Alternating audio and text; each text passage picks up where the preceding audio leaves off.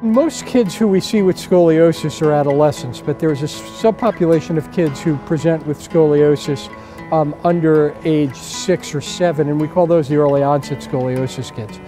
We actually used to break it up more into two different types, with infantile being kids less than 3, and then juvenile being kids between 3 and 10, but we now kind of tend to lump them all together as early onset. It's relatively uncommon, though we are one of the kind of centers that see a lot of it and have a fair amount of expertise in treating it. The good news is in the really young kids, the kids under 3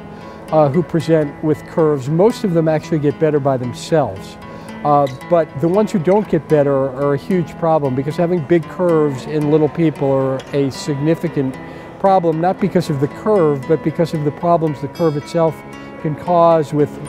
mostly with pulmonary function, with respiratory status. So it really is a significant problem that people have really put a lot of thought into treating,